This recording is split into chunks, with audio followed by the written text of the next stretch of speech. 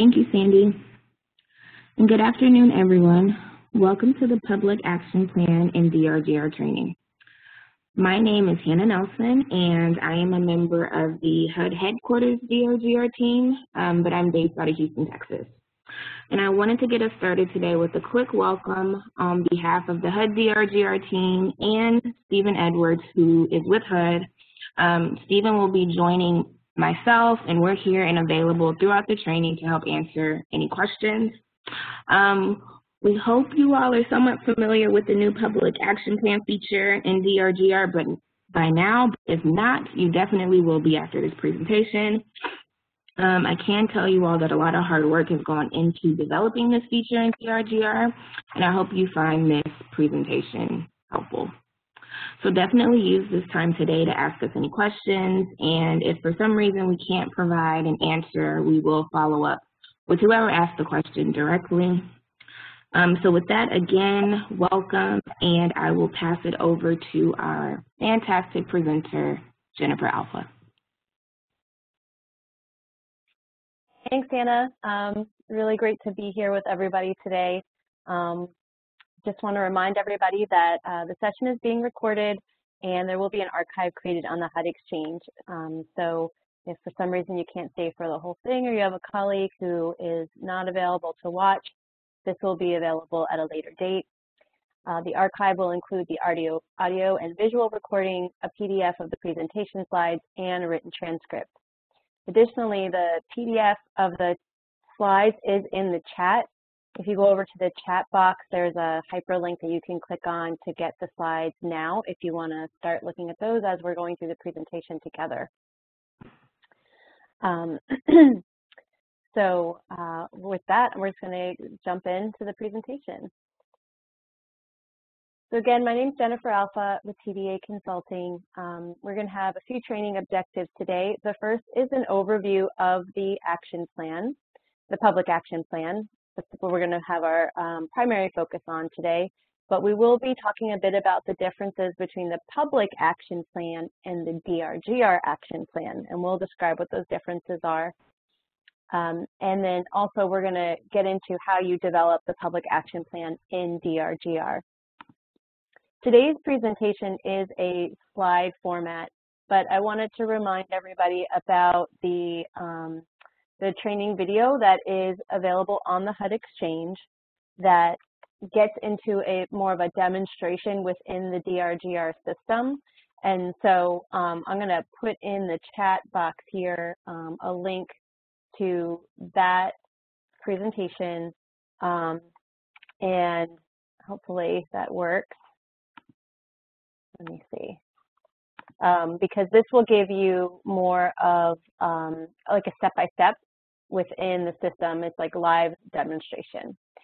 So let me go ahead and try to copy that for you. And if I'm not successful this time, maybe Hannah can pop it in there. Oops, there it goes, it went. Okay, so you can grab that URL from the chat, save it for later. But today you're going to get a nice overview of how the public action plan works and what it's all about. So let's get into a public action plan overview. So Public Law 11743 now requires grantees allocated funds under the notice to submit their action plan via DRGR. So this is what we're going to be calling the public action plan as we go through this training. It can no longer be submitted via email as was previously done for older appropriations. This new public action plan requirement, just to reiterate, is for fiscal year 20 grantees. It does not apply to any existing grants, and so those paper or published action plans that grantees have submitted in the past outside of DRGR will remain. And what this means is that those older grantees and grants will continue to submit their amendments and make edits to their paper action plans outside of the DRGR system. So again, just to recap, this requirement of the public action plan is for fiscal year 20 grantees. So the fiscal year 20 grantees are going to develop and submit their public action plan via DRGR for HUD review and approval. This public action plan then serves as an umbrella for the DRGR Action Plan. And what we're calling the DRGR Action Plan is actually all of your projects and activities. So we're calling this a single action plan within DRGR that includes the grantees first submitting the public action plan, and then, as done previously by all grantees for disaster recovery funds, you'll develop your DRGR action plan, which is going to be your projects and activities to start spending those funds within DRGR. So we're going to go over several times how this works in the system. So you'll get this drilled very deeply into your brain in just a moment. So in summary, though, there's no change for older grantees with processing paper or published action plans. The new fiscal year 20 grantees will submit the public action plan and DRGR action plan in DRGR. Okay.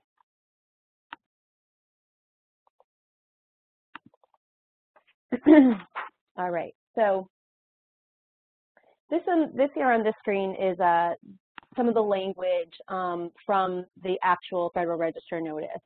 And you can go ahead and read that there on the screen. But as you can see in this language, it actually states that the public action plan must be developed and submitted in DRGR for applicable grantees, including all action plan amendments. So any substantial or non-substantial amendments will now be submitted through DRGR. And this section also notes the public action plan is different than the DRGR action plan. And it states that the DRGR action plan is a comprehensive description of projects and activities in the system. So this, again, this DRGR action plan of projects and activities is the same as how current grantees from older appropriations who are not going to be using the public action plan are using DRGR now to set up draws against their projects and activities.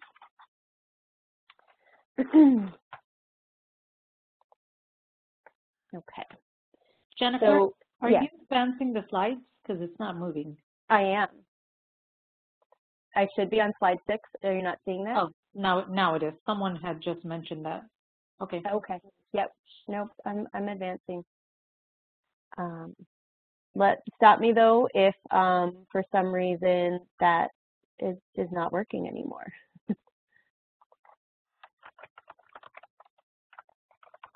Okay. All right. So let's talk a little bit more here about the public action plan overview. We want to reiterate that the new public action plan feature in DRGR will allow grantees to develop and submit the same information that they would have included in those paper or published action plans under past disaster recovery grants. So it's all the same information. Now you're just taking it and you're putting it into DRGR. So most grantees would have previously produced large Word documents with text and tables and maps, some images, and this would ultimately be turned into a PDF for public comment or to post to their website. So this new DRGR public action plan will give grantees the same opportunities to post the plan. So there's not going to be a loss of transparency for the public. Folks will still be able to see how you're using your funds.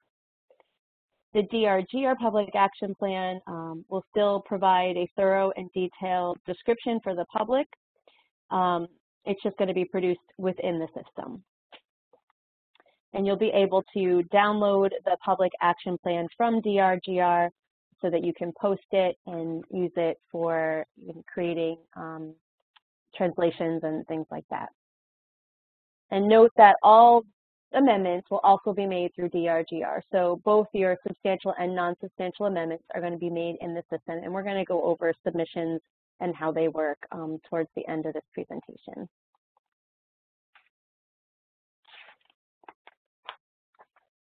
So I should be on slide 7 now, and hopefully everybody can see that. All right. So we've talked about the DRGR action plan, which includes your projects and activities. Now this is what existing grantees have been using all along and where all of the details of your program really live within your activity structure. And so I've mentioned that the public action plan feature is new in DRGR, but the setup and of projects and activities for grantees is going to be the same as it's always been. So you're going to build out your details of your activities within the overall structure of the public action plan.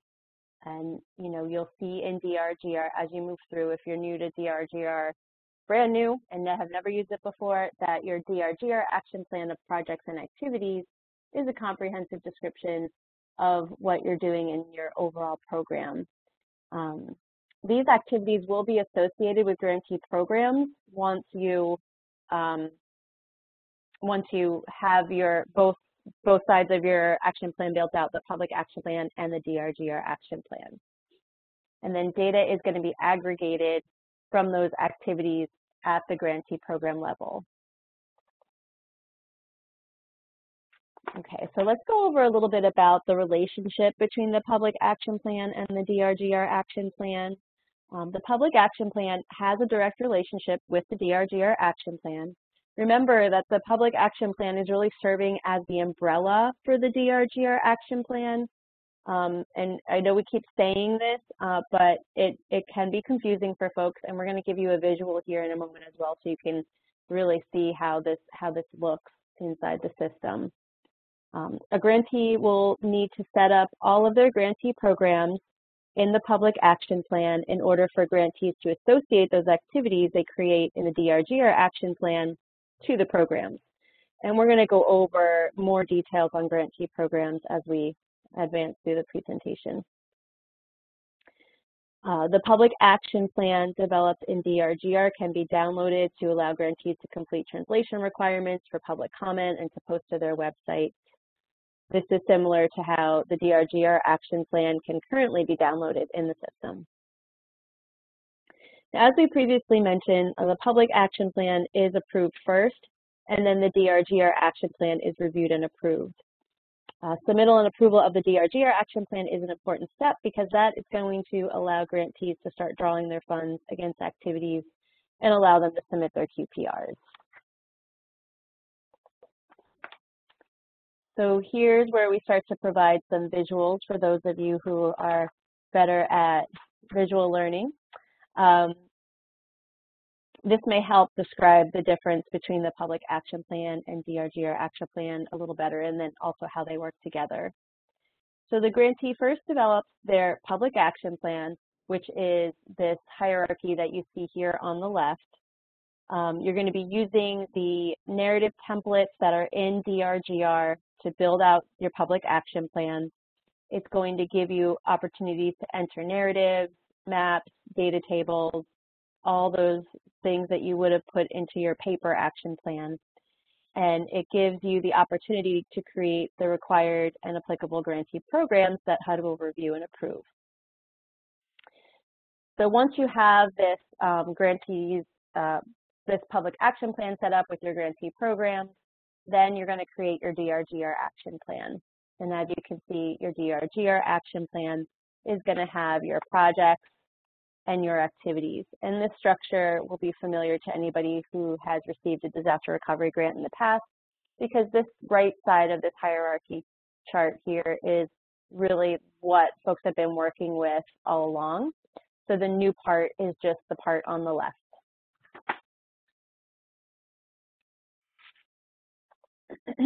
Okay, so we're going to just take a little bit of a closer peek here at the right side, which is that DRGR action plan, your projects and activities.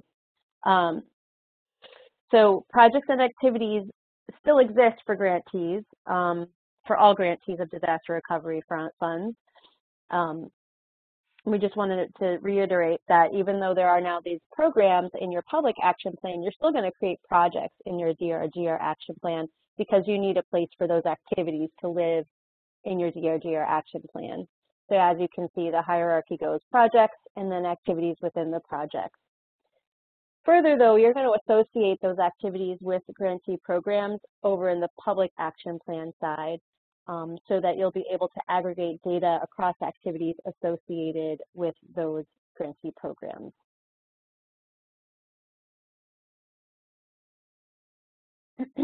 So we're going to talk a little bit about DRGR modules.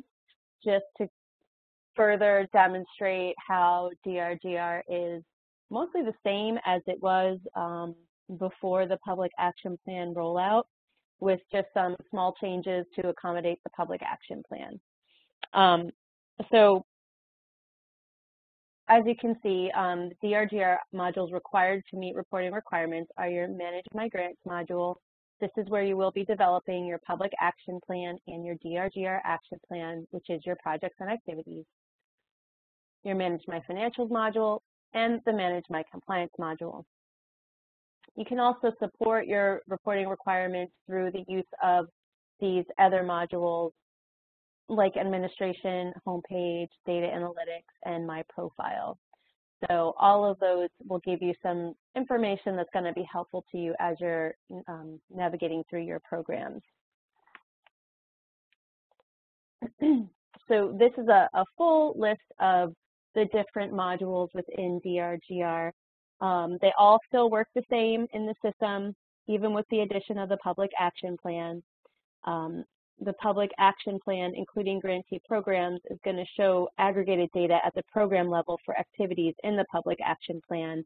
So it's really just another layer of data available for reporting and transparency. But as you can see, you have your Manage My Grants module, where you're going to build out your Public Action Plan. This is going to identify your proposed use of funds, and you're going to develop and submit this to HUD for review and approval through DRGR. You also have your DRGR Action Plan under the Manage My Grants module, and this is really the core of DRGR reporting and allows HUD to monitor grantee projects and activities, which is where you have a lot of your granular detail about your program. The Manage My Grants module is also where you have your performance reports. So you'll be submitting quarterly performance reports to show your accomplishments and share information.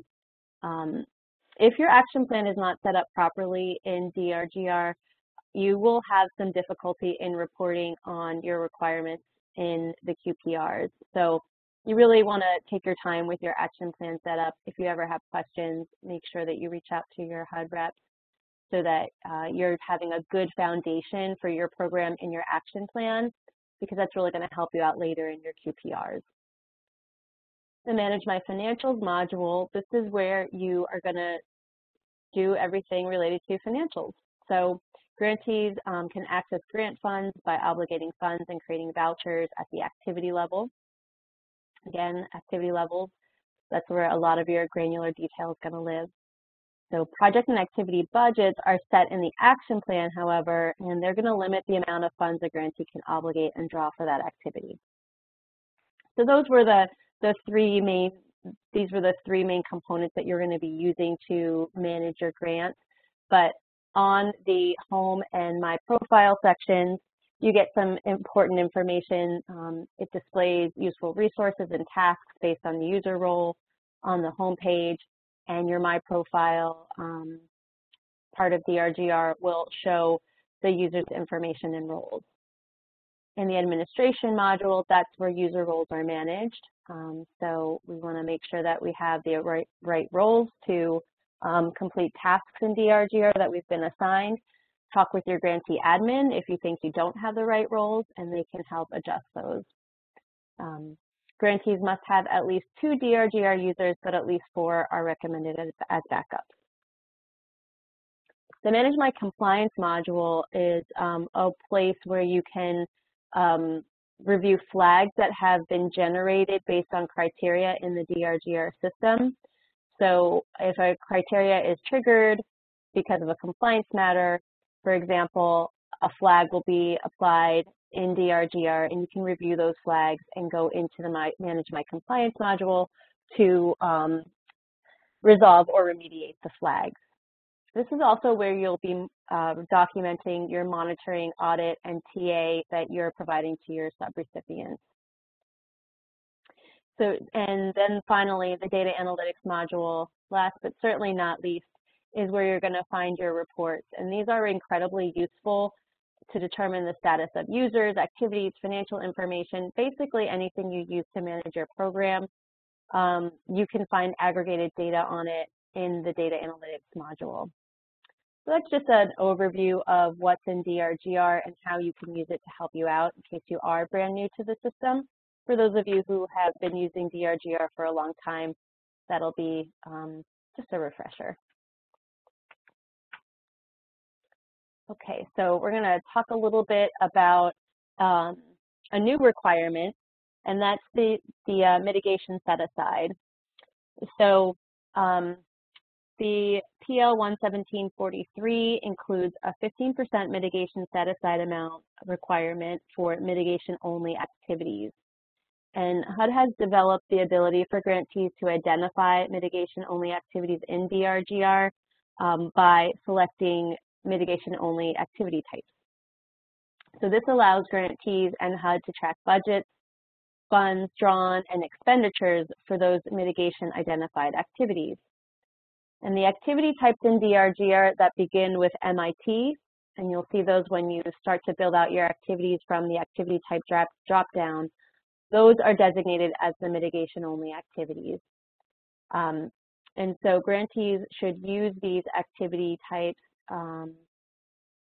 to identify their mitigation-only activities so that they can track their progress towards the 15% set aside.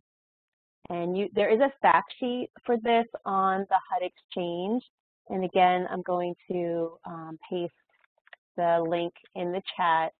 So if you want to grab that link and take a look at it, you will be able to get a little more information around this topic. All right. So that is the Public Action Plan overview.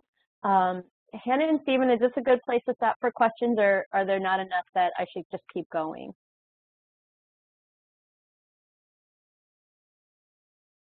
You can keep going, Jennifer. Keep going? Okay, great. Okay, so that's our overview. So that gives you a good understanding of what the Public Action Plan is and how it links to the DRGR Action Plan. We're going to keep talking about that throughout this presentation, really. But now we're going to start to get into the workflow of how you actually create these action plans.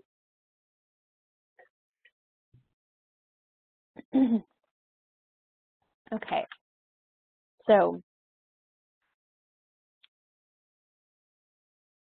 to start off at the very beginning, and this is important especially for new grantees to disaster recovery funds. Because it's developed in DRGR, you will need to request access for new users if you are not already an existing user of DRGR. So if there are any questions related to how to set up new users, that process is described in the DRGR user manual, and you can access the DRGR user manual on the HUD Exchange. The HUD Exchange is your friend for resources. There are some really great resources around DRGR there, so I definitely recommend checking that out if you are new to the disaster recovery program. In the meantime, while you're getting your DRGR access set up, the grantee is completing research and analysis to determine disaster recovery needs and how funds will be used to address those needs. The grantee will then use data and narratives, images, maps, all kinds of information to develop its public action plan in DRGR. And once all the required sections of the DRGR Action Plan, Public Action Plan template are completed, they'll then download a copy of the Public Action Plan for comment. And then once the public comment period is over, the grantee will make final edits to the Public Action Plan and submit that for HUD review and approval. Once HUD reviews and approves the Public Action Plan or rejects it, the plan may be rejected if there are things that are missing or not fully completed or otherwise out of compliance. HUD can reject the Public Action Plan. It would come back to you for you to make modifications and resubmit it. But once it's approved, the grantee then submits the financial certifications and implementation plan via email. So that will happen outside of the system. And then HUD completes a pre-award risk assessment tool and executes the grant agreement. So that would get you to the point where your public action plan is completed in DRGR, you have your grant agreement executed. You're then going to move on to develop your DRGR action plan, which again are your projects and activities in the system. So HUD is going to review and approve or reject that DRGR action plan as well. You just basically repeat this process with your DRGR action plan, which again are your projects and activities. So you're going to establish them in DRGR and submit them to HUD for review and approval. A HUD DRGR super user then reduces the restricted balance to allow grantees to access CDBG-DR grant funds, and this will allow grantees to start expending funds and start the clock of grantees submitting performance reports in DRGR. And remember, those performance reports are submitted quarterly. So the grantee can then submit vouchers in the Manage My Financials module and proceed with submitting their quarterly performance reports no later than 30 days after the end of each quarter. So that's your overall workflow for how you will go through setting up your public action plan and your DRGR action plan. So now I'm going to get into some terms and definitions related to the public action plan, grantee programs, projects, and activities, so that as we talk through the concepts in the rest of this presentation, you'll have a better understanding of what all this terminology means. So this is a handy chart because it gives you, it gives you a term, a definition, and it gives you the chapter of the DRGR manual where you can go to learn more about these concepts and get some screenshots with some step-by-step instructions. So in the public action plan, which we've been talking about, so I think everybody's pretty familiar with this term, but this is the grantee's action plan for disaster recovery that identifies the proposed use of funds. And note that the public action plan has a separate review status from the DRGR action plan. You are submitting these separately. So just keep in mind that if you've submitted one, it doesn't necessarily mean the other is approved. You have to be mindful of the statuses of each plan. But the public action plan is your roadmap to how funds are going to be spent under your grant. And information on the public action plan can be found in Chapter 11 of the DRGR user manual. Our next term to talk about is the DRGR action plan, which also should be very familiar to everyone by now. DRGR action plan, which is your projects and activities, is a comprehensive description of these projects and activities. So the DRGR action plan, again, has a separate review status from your public action plan. And that's covered in Chapter 10 of the user manual. So grantee programs. So we've kind of talked about this term a little bit, and we're going to get into it in more detail in just a moment. But this is a representation of complex programs that typically are categorized by activity types. So housing, infrastructure, economic development. Grantee programs offer a way to group and report cumulative data in illustrative dashboards. So it allows you to roll up data into an overall program and kind of see things at a bird's eye view. And you can read more about grantee programs in Chapter 13 of the DRGR user manual. Projects, again, projects and activities, they make up your DRGR action plan. The most common grouping of activities is a project. So projects represent major programs or responsible organizations, and they're covered in Chapter 12 of the DRGR user manual. And then finally, activities. These are associated with one project and one grantee program where your public action plan submission is required. But you're always going to have an activity associated to a project. And if you're a grantee that is required to submit the public action plan, each activity will also be associated to a grantee program in the system. Activities do contain the most information used by HUD to monitor for compliance and programmatic requirements. So you want to do a really good job of building out your activities. So again, just to kind of reiterate this sequence, you're first going to start developing your grantee programs. This is what's recommended. These must be developed prior to completing your public action plan template. The grantee programs are going to include things like narratives, budgets, and projections. So that video that I mentioned at the beginning of our session today that provides a demonstration of completing things in DRGR, that gets into a lot more detail around how you walk through the development of a grantee program in DRGR. So if you're not sure how to complete the functionality in DRGR around grantee programs, that video will be really helpful because it actually shows you how to set them up. So once you have your grantee programs established, then you can complete the public action plan template narrative. So the public action plan template narrative is going to include a lot of narrative fields that you'll need to complete, and we'll show you some screenshots of what that looks like in just a moment, as well as data tables and maps. So just to summarize, create your grantee program. Once you have at least one grantee program created, you can create you can complete the public action plan template, which is going to have more narratives, data tables, and maps. Okay, so let's talk about some grantee programs.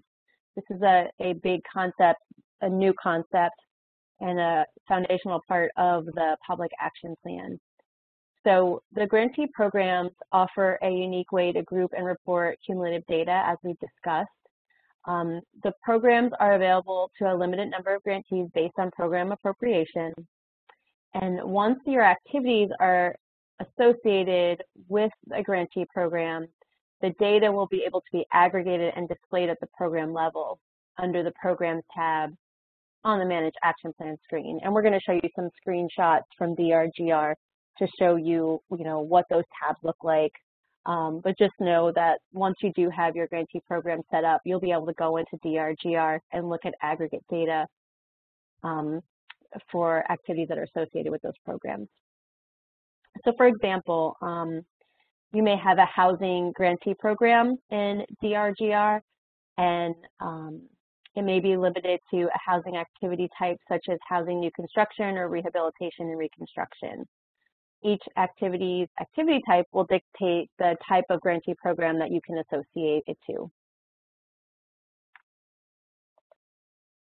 Okay, so this is a screenshot of a paper action plan that a grantee would have created prior to the public action plan in DRGR.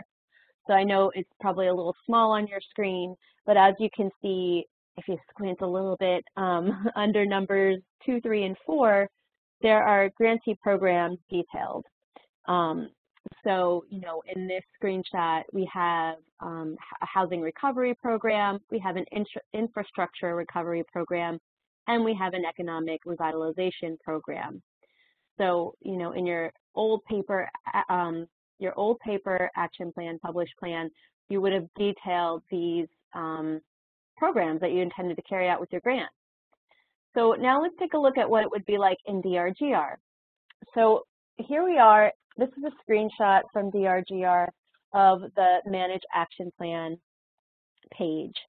So you'll see that the tab highlighted on the screen here is for programs, that second tab.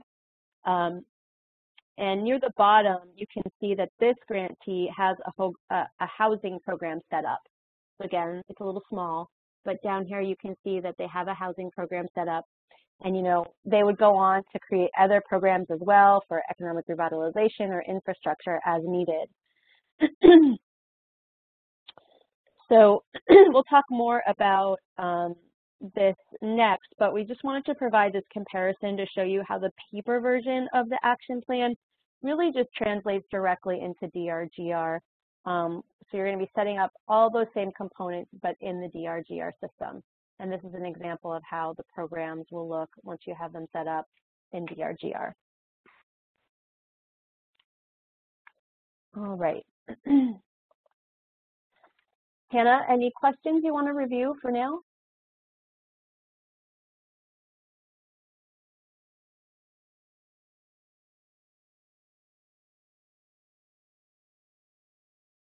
You might be on mute. I am sorry. We did have a few questions come in. Let's see. Stephen and I were trying to answer them. I think we have. Hannah, I'm just going to interrupt you real quick. There are several questions that folks are asking in the chat message. So if you put a question in the chat message, those only come directly to the host. If you guys can go into the Q&A box and resubmit your questions that way the panelists can collect those. Perfect. Thank you, Sandy.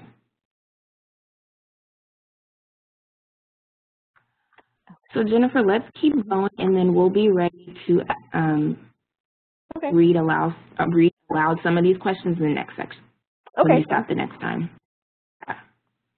Thank you. Sounds good. Okay.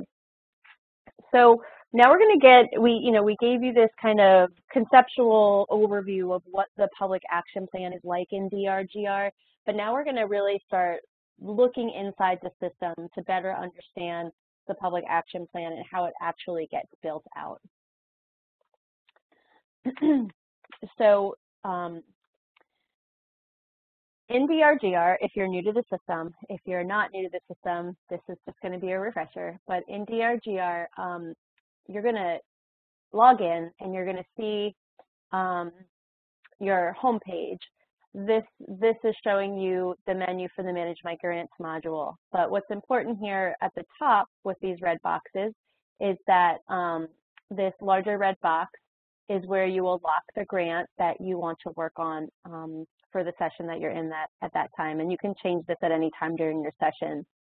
But this locks the grant and allows you to complete functionality across modules without having to select your grant every time. And so if you have more than one grant, you really want to make sure that you're locking to the grant that you want to work on. If you just have one, it's going to always populate to the grant that you have. So you want to first lock your grant, and then all of your work to complete the public action plan is going to be done in the Manage My Grants module. That module is accessible by clicking on the columns icon, which is that little red square there at the top of the toolbar. So you're going to click on that columns icon, and you're going to expand the menu for the Manage My Grants module. Once you expand that menu, you can see that this gives you access to your action plans, your projects, and your activities, and your grantee programs. So these are really the 4 sections that we're going to, you're going to be concentrating on when you're building out your public action plan, and then later your DRGR action plan. But to access your action plan, you're going to click on, and this being your public action plan, for those of you that, are required to submit a public action plan, you're going to click on Manage Action Plan under the Action Plan submenu. So I really like this slide because I think it starts to drive home the relationship between the public action plan and the DRGR action plan in the DRGR system. So we've talked about what public action plan means, what DRGR action plan means, how public action plan is really just an umbrella for your DRGR action plan. But now if we look at it from within DRGR and we see this screenshot here, this is the Manage Action Plan page. So I went and clicked on Manage Action Plan on that path screen. It takes me here. This is the Manage Action Plan page. So the tabs that are highlighted here in yellow for narratives, programs, and documents, and uploads as well there at the end, these will all be used to manage your public action plan. So again, you're going to go into the Narratives tab, complete all the public action plan template narratives. This is your programs, where your programs are going to be listed once you build them out, and then your uploaded documents. Your Projects and Activities tab, this is your DRGR action plan. And again, uploads are useful there as well. So that's why we have both the green and yellow boxes around uploads. But the yellow side is going to be your Public Action Plan tab. Your green side is going to be your DRGR Action Plan tab. And so, again, this is one action plan, but we're just making the distinction between the public action plan side, those yellow parts, and the DRGR action plan side, those green parts. So hopefully this slide helps clarify things a little bit. All right. So did you want me to stop here, Hannah, or should I keep going?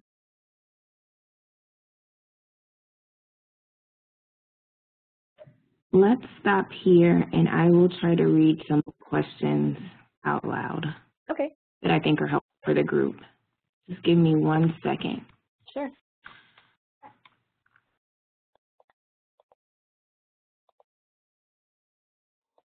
Okay, we did have one question come in about the size limitations and if there's any word or character limit counts. So there is not a, there's no restriction to the word or character limits, but for images there is a limitation. It's limited to 500 KB per image. So I just wanted to make sure that was clear for everyone. But other than that, that's the only limitation. I do just want to reiterate that the public action plan feature in DRGR is only going to be used for new grantees who received FY20 funding under PL 117-43. So just wanted to make sure that was clear again. And then we had a couple of questions come in regarding the public comment requirement and process. We will talk about that a little bit later in the presentation, but I wanted you all to know that the public comment process will remain the same, so grantees will do that outside of DRGR. Once the public action plan is populated in the system, grantees will have the ability to download a copy of the public action plan and post it to their DR websites or wherever they post their public action plans or their action plans for public comment. They will have the opportunity to download a copy from the system and post it before they submit in DRGR. Let's see, is there another question I wanted to read out loud?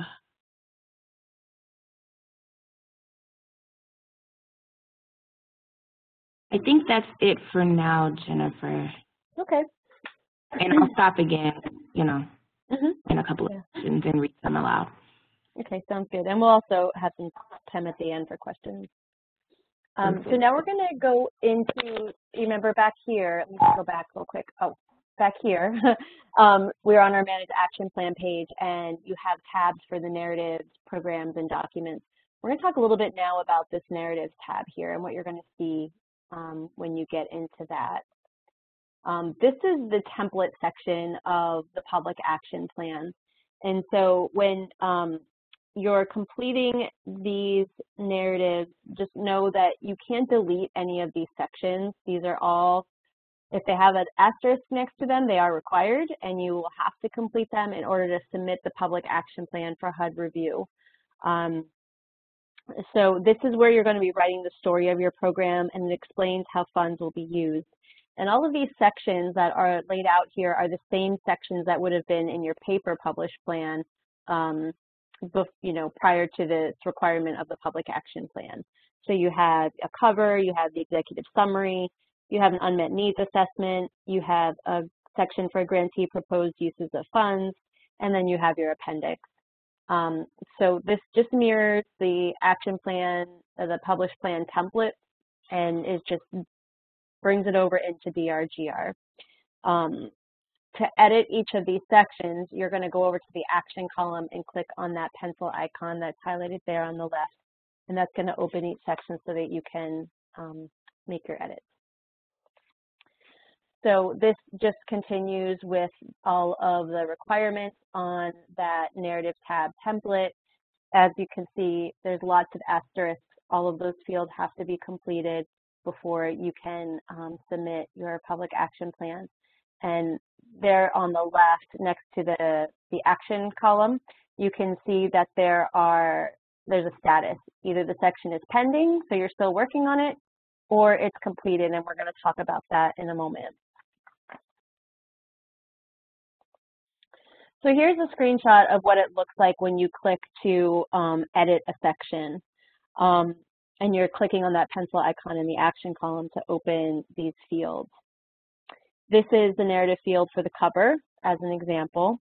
The tabs at the top provide grantees with formatting options. So all your narratives will be completed using 12-point Times New Roman font, but you can bold, italicize, underline. You can justify your paragraphs in whichever way you like. And then, you can also, you'll be finishing these fields that have asterisks on them. There is sometimes pre-populated text that you're going to find when you open these fields to edit. If the text is italicized, it's providing you with some instructions on what you should be putting in that field. And you can go ahead and remove that instruction before you submit your action plan to HUD. We'll talk in a minute that there is some pre-populated text that is not italicized that you do not want to remove, but this text that's instructional can be removed before submitting your action plan. Down here, this bottom box that's highlighted is the status of this section. So as I showed you on that previous screen where all the sections were listed, there's a status column that tells you if the section is pending or completed. This is where you change that status. So this is really helpful in just keeping track of what you have completed. There's, more than probably 50 parts to this template. And so it's really helpful to be able to see, which sections are still left to be done. So as you're working on this, leave it open as pending. You may have multiple folks in your organization that are making changes or need to do reviews. It's going to stay as pending. When it's truly complete, you're done, no more edits, you change it to completed. And then you'll see on that narrative tab that, the status has been changed to completed. And when you're done, you're going to click Save over there on the bottom right side. So this slide is going to show you how to add tables. So this is a table within your narrative. This example of a table up here near the top, it shows you that, it has 3 rows and 4 columns. You can customize how you create your tables here using the formatting icons just above it. You can also add URLs and photos in all of these narrative sections as well. So as I mentioned, for some sections, there's going to be pre-populated text in a regular font. This font should not, this language here, and it's highlighted there in that bigger red highlight box, this should not be deleted. The instructions will tell you when you should not overwrite or add any add to the boilerplate text, but this is boilerplate text that you want to keep in here. Anytime you have a narrative screen that has formatting functionalities like these bold, edit, underlines, creating tables and such, anytime you see that, you can use copy and paste to add more information into DRGR. There are narrative boxes in other parts of DRGR that do not have these formatting options, and in those narrative boxes, you don't really want to use copy and paste because you'll get some funny characters when you try to look at the action plan as a download, for example. But if you see this formatting options here, then you're pretty safe to just copy and paste into the section. So if you've been working on your action plan outside of DRGR in a Word document, you can copy and paste right into this.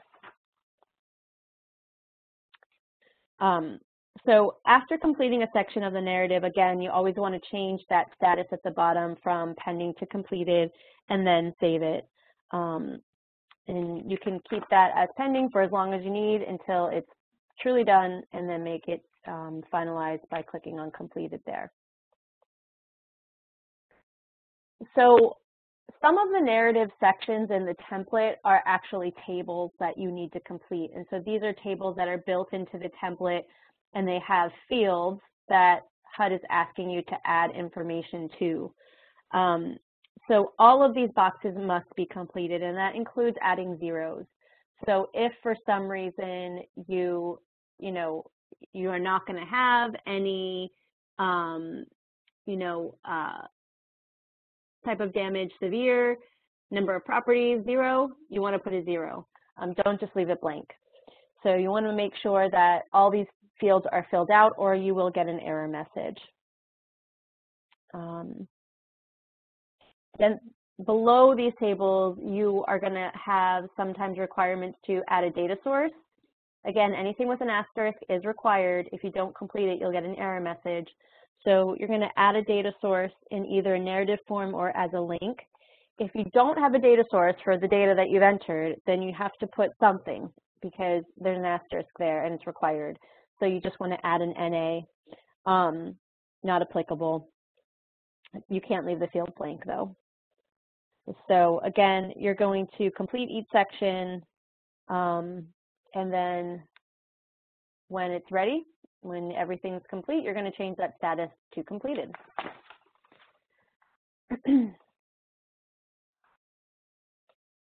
So just some tips here. I'm not sure why that is getting cut off, but it is. So this header should say Public Action Plan Narratives tab Tables Tips. So these are some tips for working with those pre-populated tables in the narrative template. So the tables that HUD has put in there for you to complete. You may not have data to populate, or you may determine that some required template tables are not applicable, but grantees should include information for the public, HUD CPD reps, and grant managers to understand and the determinations. So even if you think that it's not required, you have to put something in the tables. So you need to populate the tables with zeros or add some sort of text in there to explain. So grantees have the ability to create tables to include additional data within the narrative section, and that's what I was showing you in the formatting bar of those narrative sections. So there's kind of two types of tables, the pre-populated ones that HUD says, fill out this table for me, and then there are the tables that you can create within your narrative. Tables within the narratives can be formatted to add rows or columns, but tables that are pre-populated that HUD says, hey, you know, fill this out, you can add rows, but you can't add additional columns for these preset tables. So any questions about the required tables should be discussed with your HUD rep, and then if they're unable to answer the question, they can forward it on to the HUD DRGR team if it's a system defect or something that's generating an error and they can't quite figure out why that's happening. All right, so now we're going to go on and look at that Programs tab. Remember back here, just real quickly, we have we have our Narrative tab. The next tab over is the Programs tab, and so we're going to go ahead and look at that Programs tab in more detail. And there it is. Didn't even have to go back. So again, we're on the Manage Action Plan screen. So we navigated here from that columns icon, and we navigate over to the second tab, which is the Programs tab. So we've been defining what programs are and how they interact with the other sections of DRGR, but on this page you're going to see where you actually start adding your grantee program. So over on the right, there's an Add Grantee Program link. So you're going to go ahead and click on that to start adding your grantee programs. So here is the screen that you get when you click on Add Grantee Programs. You can see that there are some fields that are grayed out. Those are pre-populated for you based on your appropriation and your grant number. You then have a drop-down. This drop-down is where you're going to choose your grantee program type. So these program types, again, are going to be customized based on your appropriations. So you're going to choose the grantee program type that you want to set up. This example is highlighting that they'll be setting up a housing program. And once you choose that, then you go on to complete the rest of the screen, which includes a budget. So for this grantee program, you're going to pick your grantee program type, add a name there at the top, and then complete the budget field as well. And then once those fields are all completed, you click Save, and you've created your grantee program. So on this screen, we're seeing that a series of programs have been created for this grant, including an economic revitalization program, a housing program, and an infrastructure program. And you can see in the red box there, we've highlighted that we actually have 2 grantee programs that are of the housing program type. So there is a multi-family rehabilitation housing program and a single-family rehabilitation housing program. So you can have more than one of each grantee program type. So this is just an example of how you might split up your housing programs into 2 different ones. Ultimately, when we get to the DRGR Action Plan, you will be creating activities and then associating them with the correct program. And this will help HUD review for compliance. We're not going to get into a lot of the details of creating activities in this presentation, but again, there are lots of resources on the HUD Exchange that can walk you through how to create those pieces of the DRGR Action Plan, your projects and activities, and then how to do the associating back to your grantee program. All right, so just to give you a general overview then again of your public action plan templates, these are the basics. All sections need to be populated and the status is changed to complete on each section before you submit the public action plan to HUD. HUD reps will then review each of your sections for substance. And so again, you'll have the cover page, a document abstract, an executive summary, an unmet needs assessment, which includes the housing unmet need, public housing and affordable housing, infrastructure, economic development unmet needs. You'll have a section on general requirements, the section on your grantee proposed use of funds, including all your grantee programs, and then the appendix. And in the appendix is where you're going to have your certifications, your summary of public comments, data sources and methodologies, definitions and terms, and your SF424. So that's going to be, that is what your public action plan template is. All these components right here. And again, they're the same as you would have put in your paper plan. You're just putting them out, building them out in DRGR. All right. So that is, we covered now 3 of those main, we're covering 2 so far of those main public action plan tabs that we showed you earlier. So we had the narrative tab, the programs tab, and now we're going to talk about the documents tab. So you can see it here on our Manage Action Plan page in DRGR. We had the narrative tab, programs, we talked about both of those. We're now moving on to documents. So here we are on the Documents tab, and on this tab, you're going to see if there were any past supporting documents uploaded for this grant. You're going to see them listed here, but you can add additional documents by clicking on that link to the right, which says Add Documents. So you'll see that these previously loaded documents here, you can access them by clicking on the eye icon to view them. You can click on the pencil icon to edit them. You can click on the trash can icon to delete them. But if we're adding a new one and you click on Add Document, you're going to get a screen that looks like this. Here on the left, the pop-up is going to look like what's on the left says Add Supporting Documents. So some important criteria to keep in mind when you're adding documents is that there is a size limit to documents that you can add, and that is 3 megabytes. So if your document is bigger than 3 megabytes, you will get an error if you try to upload it. So just check that before you go to upload. You may have to break it up into multiple parts and just label them by part. if you have a really large document that you need to get in there. So keep that size limitation in mind. And then there is a new feature that is going to be included in the next release, 8.5, which will be happening later. And this new feature is whether this document should be public or private. So public documents, if you choose the access type of public, this will allow anyone with access to the grant to see the attachment. If you choose the type of private for your access type, then only your assigned CPD representative can see the attachment. So again, public, anyone with access to the grant can see the attachment. Private, only your CPD representative. And this is a function that's going to be included in the 8.5 release coming later this month. So you're going to choose one or the other, public or private. Choose, click on Choose File.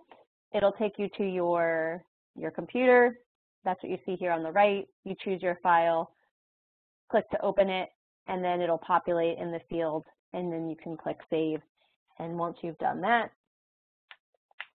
you will see the documents populated on that Documents tab.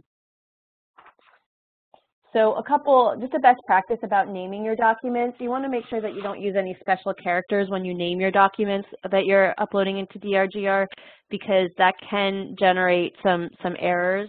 So try to avoid things like hashtags and $signs, plus signs, things like that, that can give you some errors. Okay, so after you save the document, it's going to appear in your document list, and as I talked about before, you're going to have the ability to delete a document using the trash can. If you use the eye icon in the Actions column, you'll be able to download a copy of the document to view it, and then the pencil icon allows you to edit a supporting document, and that's what you see here on the bottom right side is the Edit Supporting Docs modal, which allows you to change the access type. You can upload a new file, you can rename it, so whatever you need to do to edit that document.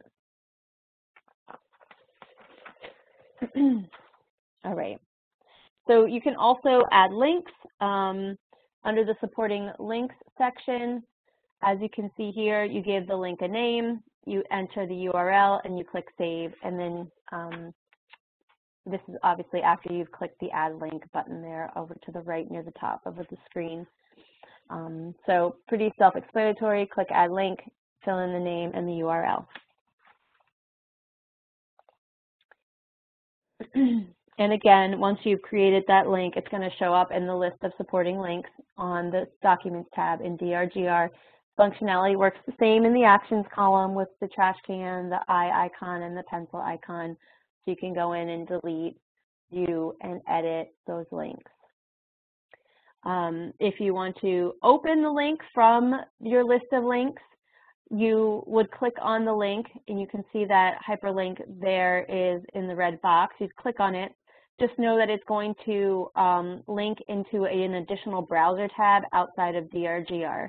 And if you're outside of DRGR and you're working and reading about whatever's in that link, DRGR is still running in the background, and remember that you can be timed out of the system after 20 minutes. So just make sure you're popping back over to DRGR to click on something so that you don't get timed out.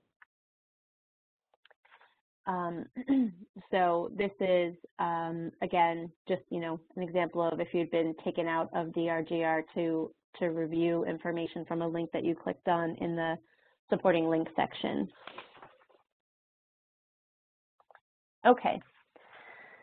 So our next topic is uploads. And remember, when we talked about uploads before, we said that, you can use the uploads to work on components of your public action plan. You can also use the uploads to work on components of your DRGR action plan for your projects and activities. So this upload tab is really useful for both the public action plan and the DRGR action plan. So here, once grantee programs have been added to the public action plan, grantees can upload their expenditure and outcome projections. So you will be using these data upload templates for outcomes and projections, and we're going to talk about those here. To do the uploads, the functionality of them, you're going to go to the Upload tab in the Manage Action Plan screen. Again, it's the last tab on the Manage Action Plan screen there that's highlighted. And it's important to note that using upload templates is the only method available to add your projection data to DRGR. So you will have to use these upload templates for projections for your public action plan. So you'll have to get comfortable with these. I know some folks are a little bit afraid of uploads, but you shouldn't be. They're actually pretty easy to do from a functionality perspective. People really only have trouble with uploads because of the data that they put into the template. So it's mostly user error, not always, but mostly. So we're going to talk a little bit about some tips for making sure that you have a good solid template so that when you do your upload, everything gets in there. Users who are not familiar with projections of expenditures and outcomes can learn more by visiting the HUD Exchange. So do an internet search for just HUD projections of expenditures, and this will help you navigate all of the current guidance around this, because this is a required part of completing your public action plan. So just do a Google for HUD projections of expenditures, and you'll get more information around that. Now, if you haven't used the uploads before, like I said, they're pretty easy. There's really just 3 steps. You're going to choose your upload type, and that's that drop down that's highlighted there. You're going to choose the type of upload that you're going to do, and that's going to be pretty obvious from the upload template that you're using. So for example, the expenditures template or the outcomes template. There is a list of HUD templates on the HUD Exchange, and they're at that URL right there. So you can go and take a look at all of those. I'm going to paste that into the chat as well. They're really easy to find, though. If you just Google DRGR data upload templates, there's really only one place it can take you. But I'll pop that into the chat so you can take a look at those if you like. So all the templates are there. So that's your first section, choose your upload type. The second section is to choose your file, and that is actually at step 5 there, or number 5, and then you would upload the data, and that's at number 4. But let's talk a little bit about the upload type, particularly for the public action plan. So this upload type box is going to include a list of action plan upload templates that are available. And remember, we're using this upload tab for the public action plan and the DRGR action plan, so there's going to be a list of templates there. But today we're really talking about 2, and that is the GP expenditure projection add edit template, so your expenditure projection template, and the GP outcome projection add edit template, so your outcome projection template. And you can find both of these templates for expenditures and outcomes at the HUD Exchange link there. So when you're uploading your expenditure data, you're going to use the expenditure template. When you're uploading your outcome data, use the outcome template. Other things on the screen that are important to know, supporting info. The supporting info section contains a button that provides the existing DRGR data entered for the template that you've shown, or that you've selected. So if you have the expenditure template highlighted in the drop-down box and you click supporting data, you're going to get the information that's already in DRGR on expenditures. So it's a pretty cool feature that just helps you see what's already in the system before you go adding anything to it or overwriting it. Okay, so the 2 upload templates that I just talked about there are highlighted here on your screen. So your expenditure template and your outcomes template, you do have to use these. You will only be able to get this information into DRGR by using the templates. So let's take a look here at expenditure projection template first. So just to note, this is a tip that's really important for when you're using upload templates, is they are available on the HUD Exchange in the CSV file format. Keep them in the CSV file format. You do not want to change that to Excel or anything else, or you will get an error when you try to do your uploads. So just keep them in that format. So as you can see here, this is just a little example of an expenditure template that's been populated. There are just 4 fields on the template, nice and simple: your grant number, your grantee program name, the quarter for the start date that you're entering projections for, and then your projected amount for that quarter, okay? So what's really important about templates, and the reason most people get errors when they use them, is that they've incorrectly entered information in the template, and DRGR can't make sense of it because it doesn't already exist in DRGR as an identifier. So for example, your grant number or your program name, these have to be entered exactly as they are in DRGR, or when you do the upload, DRGR won't recognize it as a component of your action plan, and it won't populate the data. It'll tell you have an error. So for instance, if you had your grant number and you accidentally typed an N for Nancy instead of an M for Michael in your grant number, then you're going to get an error because the system isn't going to recognize that grant number. So always double check this information that exists in DRGR, make sure it's accurate. Same with your program name, you know, and that includes things like capitalizations, punctuation, anything like that. It has to be absolutely exact. So that's a tip to help you get a better quality upload. In addition to that, know that you can upload more than one program at a time on a single template. So each one of them needs their own row. So for instance, if you had GP1 as a program and you also had GP2 as a program, you could put those on the same template. Everything just needs its own row. So you don't have to do multiple templates for each program.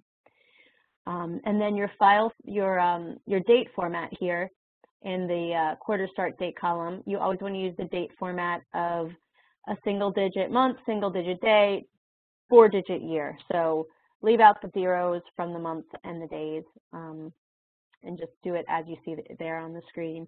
And then finally, for the dollar amounts, don't include any dollar signs or commas, just decimal points, nothing else. Keep it nice and simple, and you won't have any issues. All right, so let's now take a look at the outcome projection template. So this is the second of the 2 required templates that you'll have to use. There are 5 fields in this template. Again, grantee number, grant number, grantee program, those are things you're going to pull right out of DRGR. And then the quarter start date for the projections that you're entering. And then these are the specific fields for this template for outcomes, the measure type name, and then the proposed total. So this measure type name column, this is basically the performance measure that's being used. And performance measures are linked to program types.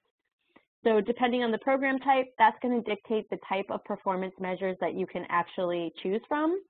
And over here on the right side of the screen, you can see the different types of programs and their associated performance measures.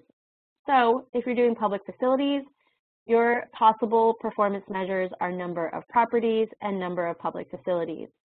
If you're doing the housing program, your possible performance measures are number of affordable units, number of elevated structures, number of properties, number of substantially rehabilitated units. So you're going to make sure you're familiar with what performance measures are available, and again, type them into this column exactly as they are in DRGR. If you have a typo in any of these, even if it's just adding or deleting a space, DRGR will not understand how to do the upload. So it has to be exact. Okay. So after uploading your template, the results are going to be displayed on the screen And there are 3 options for the results. You can either have a successful result, a partially successful result, or you can be unsuccessful. And we hope nobody ends up in that category. But we're going to tell you what happens if you do. So if you're successful, if you look at this first box here on the screen, you're going to see that the total, it's going to give you the total number of file rows that you had in your spreadsheet, and then the uploaded number of rows. So which rows, how many rows actually got uploaded. And if those numbers match, you had 1 row and you uploaded a row, you're good. All your rows are uploaded, you're successful. You know, if you had 106 rows on your spreadsheet and you got all 106, you're golden. Now, if you're only partially successful, so that's that middle box, say you had 24 rows on your spreadsheet but only 22 uploaded, that's where we have to start to do some problem solving. And the system is really great in that it gives you the errors that were generated during the upload by clicking on the download upload details link, and you can see that in that middle box at the bottom of the box. So download upload details. If you click on that, it's going to give you a Excel, like a CSV, I think it is, but basically a spreadsheet that you can open. And on that spreadsheet, it's going to go line by line and let you know if it was successfully uploaded or if there was an error. And then you can go back to your source upload document and figure out what possibly went wrong with that line and why it didn't upload. But everything else on that spreadsheet, if it says successful, you can be sure that it's in DRGR now. So if you go back to try to do an upload again, make sure you remove any information that was successfully uploaded so that you don't duplicate information. And you do have to look at the templates because some templates do add information and some edit information. So some of the templates will just replace information. So just look at the template because it'll tell you if it's an add or an edit. And then finally, if you're unsuccessful, it's going to show you, how many rows you had and that none of them were uploaded. And again, this download upload details report is going to give you the reasons why it didn't work. Okay. If you do want to see what actually got uploaded and what was successful, you can click View Upload Data, and that's going to show you what actually got uploaded into the system when your upload was successful.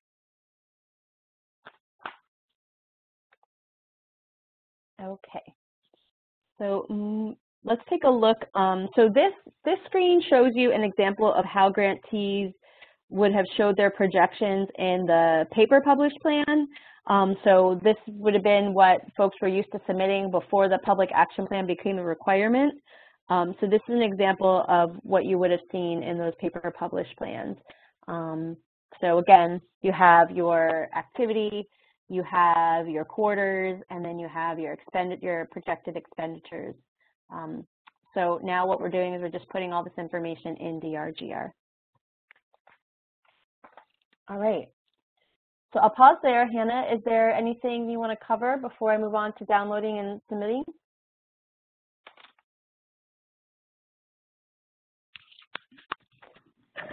Yes, I do have a couple of questions that I wanted to cover. Let me go back up for a second. So there was one question that came in asking if the downloaded copy of the public action plan would include a table of contents and page numbers. And currently it will include a table of contents, but we are working to include page numbers. But in the meantime, that is something that grantees can add once they download the Word version or PDF version moving forward. Okay, let's see what else. We've had a lot of questions come in, and we're trying to answer them as quickly as we can. And if we can't get to everything today, we will respond to you all on these. We may even think about putting out an FAQ document on some of these. So that's why I'm not reading them all out loud, especially for the sake of time. Let's see. We're getting a lot of questions about consolidated grants, and we will try to answer those. Those aren't really applicable right now. So that's why I'm not reading those out loud. Let's see. We got a question in asking if there was a track changes feature for the public action plan. We do not currently have that feature in DRGR, but it's something we may add in the future.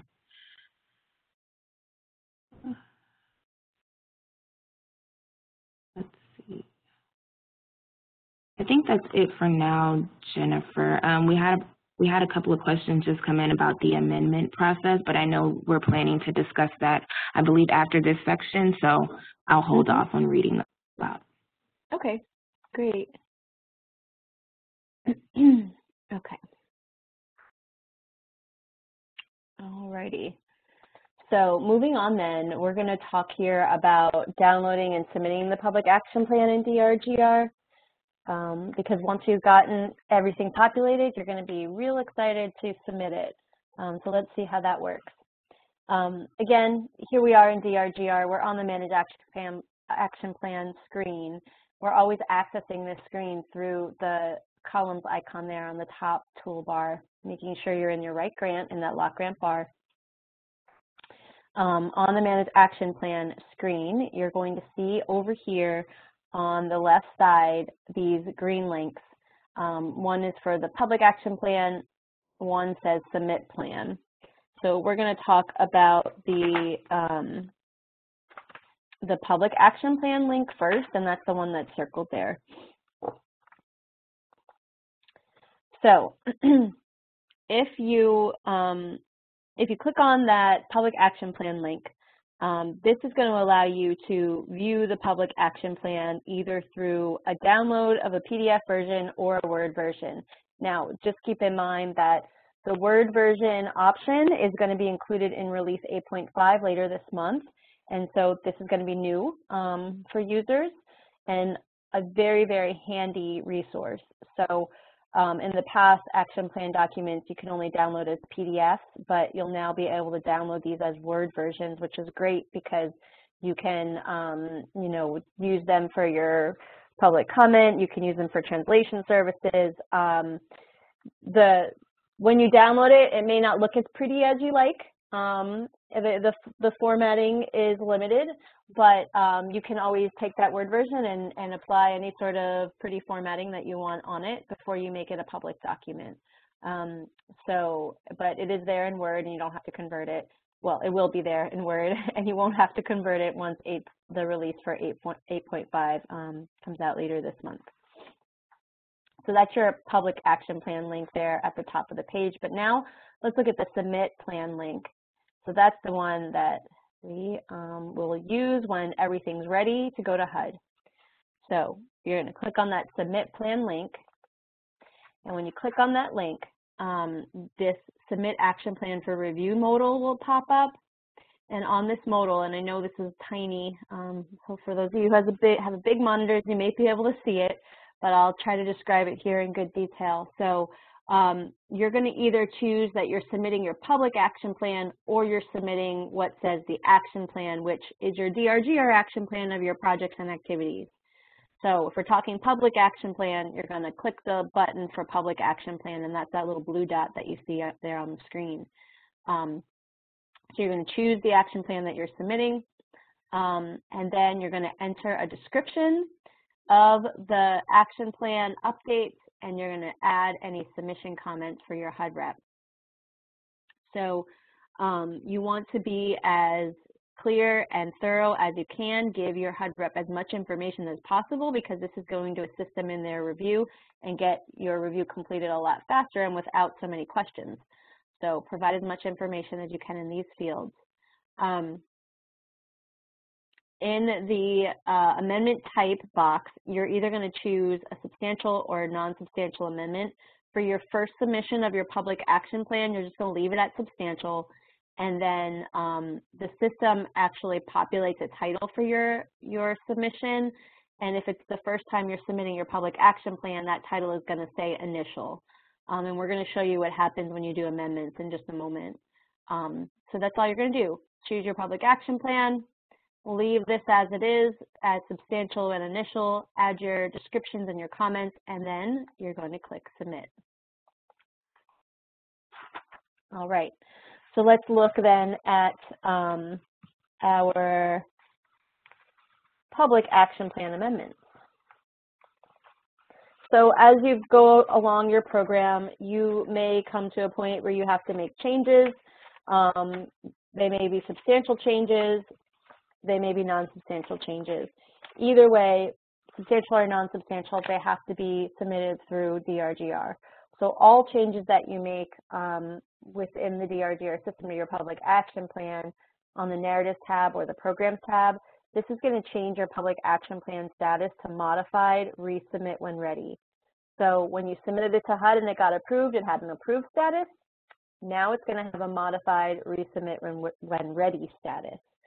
So you're going to make all the changes you need to make, and then that's going to need to be submitted to HUD again. To submit it to HUD, you're going to go through that same process of clicking on the Submit Plan link at the top right side of the page there, and you're going to get that modal that pops up. Again, you're going to select that you're submitting your public action plan.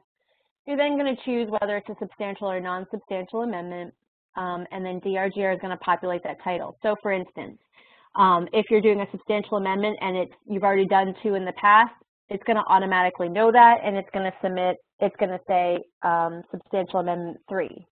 So it's going to keep track sequentially of your amendments, whether they're substantial or non-substantial. You're always going to submit your descriptions and your comments to help your HUD reviewer, and then you're going to click on the Submit green button at the bottom. Now, just as a just to go back here, like I said, when you click on the Submit Plan link, you are choosing whether to submit your public action plan or your DRGR action plan, and you have to get your public action plan in there and approved first, and then you move on to your DRGR action plan. But you'll do that same process for your DRGR action plan once that is completed. So you're always going to be using this single Submit Plan button and just choosing which plan you're submitting. The other thing I wanted to reiterate is that if you're up here, over here on the left side of the screen, right under Manage Action Plan, you have your grant number, you have your grantee name, appropriation code, and then you have your public action plan status, it gives you the status, and your action plan status. That's your DRGR action plan. So both statuses are here on the screen, so if you're unsure, you can always just come into your Manage Action Plan page, and it'll tell you what status each action plan is in.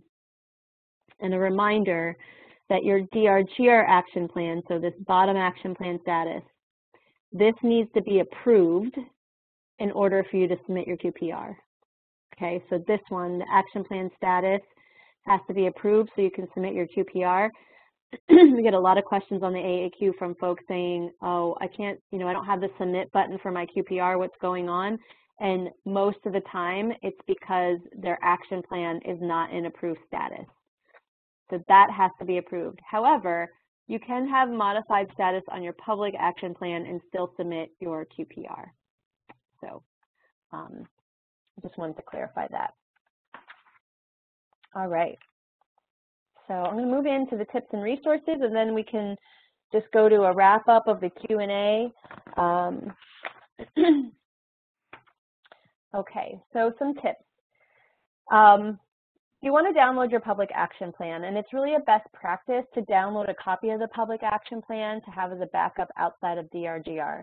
Download it after the release 8.5, download it as a Word version so you'll always have it, so that if anything were to happen inside DRGR, there's some sort of glitch and a big section gets deleted or something. That's not likely to happen at all.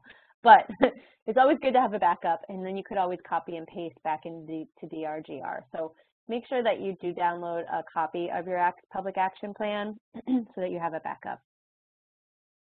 Because that's going to be your HUD approved version too. A lot of times, Word documents and version control can get sticky. So just, once you get an approved action plan, download it, save it, tuck it away so that you have that as a backup. And downloaded copies of the public action plan, as I've been mentioning, are really helpful to complete your public comment process and your limited English proficiency translation requirements. So you're required to comply with limited English proficiency requirements so that you have translations as required for your jurisdiction. And it's a lot easier when you have a Word version to start that translation process.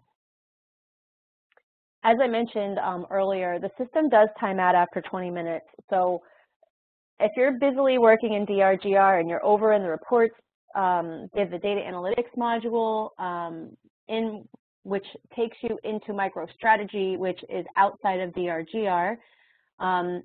If you're working in MicroStrategy, DRGR is still running in the background and it doesn't know you're still working. So you have to be mindful of your time so that you're always doing something within DRGR every 20 minutes, even if it's just popping back over to the home page, anything to keep the system active. If you do get locked out because you time out, you'll have to wait about 30 minutes to get back into DRGR. Sometimes you get stuck in a loop and you need a session reset, and you can go to the HUD Exchange and get information on how to do a session reset. Basically, all you do is send an email to drgrhelp@hud.gov, and you explain that you need a session reset in the subject line, provide your user ID in the body of the email, and then someone will reset your session. So MicroStrategy reports, we've mentioned several times. Reports are available for grantees, and they're very helpful for your public action plan and your DRGR action plan planning and management. So when you're managing your program and you're submitting amendments and troubleshooting and reconciling data, they're really useful tools to help you through this. Don't forget about them. A lot of people kind of don't use them as much as they could, and life is a lot easier when you're able to see this aggregated data kind of rolled up in these reports. So definitely check out your MicroStrategy reports. A reminder, we've said this many times, but just to summarize, the DRGR action plan portion is the same for all grantees. So whether you're required to do the public action plan or you're an older grantee that doesn't have to do the public action plan, the DRGR action plan with your projects and activities is going to be the same for all grantees. So any existing resources on the HUD Exchange are going to be applicable. So there's going to be a lot of trainings and fact sheets and the DRGR user manual. All of these would be great for new grantees who need additional training and guidance on the DRGR action plan, those projects and activities that you'll be setting up after you have your public action plan established. So definitely check out the HUD Exchange, lots of good information there. For policy and programmatic guidance, the Federal Register notices can be found on HUD.gov and the HUD Exchange for information on CDBG-DR programmatic and policy topics related to the public action plan and just general requirements for the CDBG-DR program. So when in doubt, you always want to contact your HUD representative. They are your greatest ally and resource in your entire disaster recovery program. So you want to make sure that you're reaching out to them if you have any questions, particularly in the setup of your action plans. As I mentioned earlier in the presentation, the action plans are really the foundation of what happens in DRGR, particularly your activity setups. And so you really want to make sure that you do a good job of setting those up. And if you have any questions at all, reach out to your HUD representative. So here are some tools and resources that we want to review with you. We've talked a lot about the DRGR user manual. This complete manual is available on the HUD Exchange. There are about 35 chapters, so it is lengthy, but the chapters that are applicable to a lot of what we've been talking about today are Chapter 11 on the Public Action Plan and Chapter 13 on grantee programs. There are other chapters, chapters 12 on projects and 14 on activities. Those will help you out when you get into your DRGR action plan. So lots of good information there, including screenshots with step-by-step instructions on how to complete the functionality within DRGR. You may still need, however, some guidance on what should go in the fields, even though the manuals provide a lot of information on functionality. So, you know, go here, click this, that kind of thing. The fact sheets are really helpful in giving you more guidance around the kinds of things that need to go in those fields, along with the programmatic guidance that we talked about on the last slide. So keep those in mind. The fact sheets can be found there on the HUD Exchange at that link. I also mentioned earlier that we did a public action plan webinar on that's posted on the HUD Exchange. It's pre-recorded. If you're not tired of listening to me, you can listen to that webinar as well and get a lot of information on how you actually complete the steps in the system, because in that webinar, we do a live demonstration. Well, it's a recorded demonstration, I guess. So it actually shows you within the DRGR system, you can see me moving the mouse, clicking the fields, populating information. So it is more of a demonstration video versus this video that gave you sort of a high-level overview of how all of this works. So definitely check out that video for more demonstration type instruction. So allocations for community development block grant, disaster recovery, and implementation of the CDBG-DR consolidated waivers and alternative requirements notice. That's a mouthful. That notice is very helpful. If you haven't read it already, you should. So there's a link for that.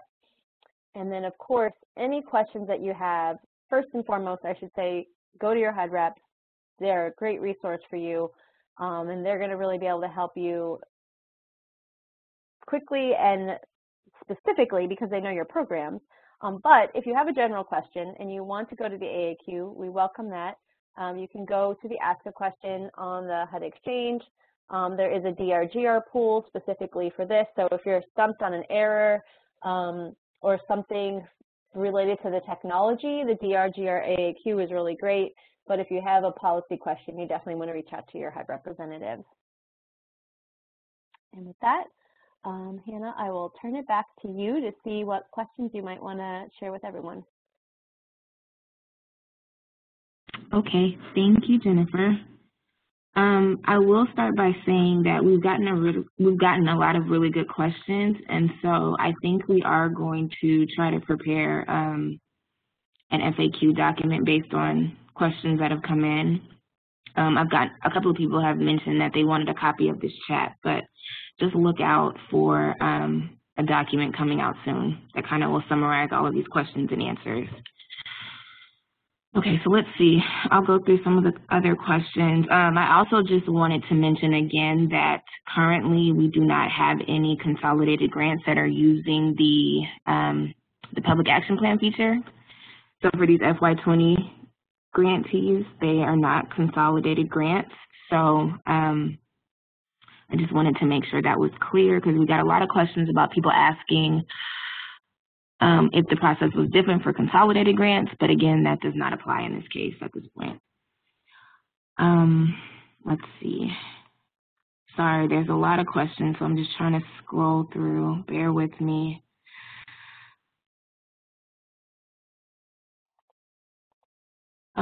We got a lot of comments about the public comments, and so in the narrative template that Jennifer was showing, you couldn't see each of the sections, but there is a section where grantees can include a summary of their public comments and their responses.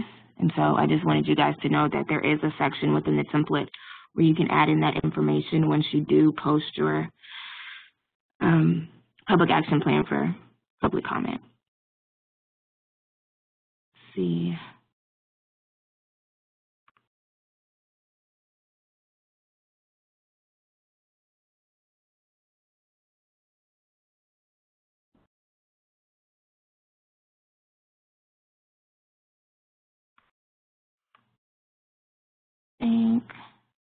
Stephen, not trying to put you on the spot, but are there any questions that you want me to read aloud?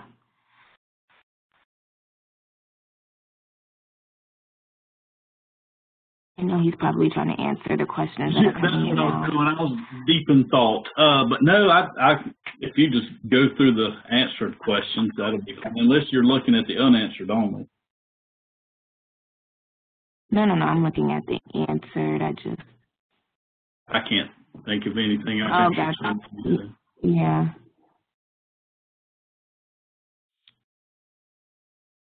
We'll stay on for a little while just to see if there's other questions that people want to submit. Okay. Yeah, and there's always, if you have questions after this webinar, I would definitely encourage you to go to your HUD representatives. They can always reach out to Hannah and Stephen and anyone else at headquarters working on the DRGR team to get information about these DRGR specific issues. And again, if it is a DRGR issue, you can submit an AAQ. That's another option if you'd like to use it. But there are a lot of resources out there, and sometimes it's just hard to know where to start. I completely understand that. There's a lot of information, so there's no harm in asking the question, where do I find more about this? And we can definitely point you to more resources, or just answer the question for you. So. We did have a couple of comments and people writing in asking for us to provide a list of all of the narrative sections within the templates outside of DRGR and to include the instructions. So if people wanted to start preparing the public action plan outside of the system, they had something to reference, and we are going to work on putting something together, an outline basically together, and we'll put that on the HUD Exchange.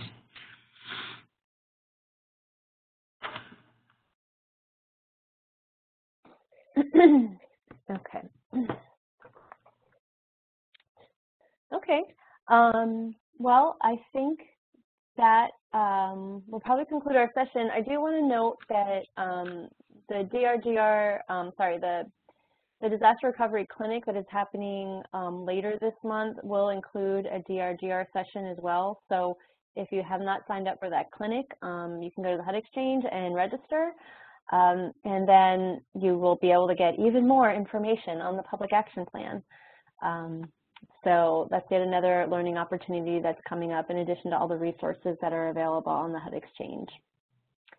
So with that, just a reminder that we have recorded this presentation and it will be available on the HUD Exchange. It does take a couple weeks until we get the transcripts back and make everything 508 compliant. So just keep an eye out for that. It should just be a couple weeks before that gets posted, and then this will be available for you to review as well.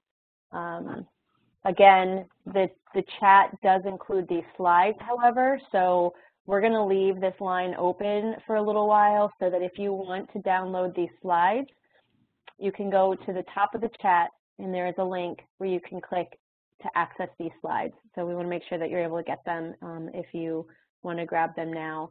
So we'll keep this open for the next 10 minutes or so that you're able to access that or scroll through information that we've been posting in the chat and grab that before we sign off. But we thank you so much for everything that you're doing for your communities, and thank you for being here and sticking around for a long and technical webinar. We're great to have you, and we look forward to seeing you on the next DRGR webinar. So have a great day, everyone.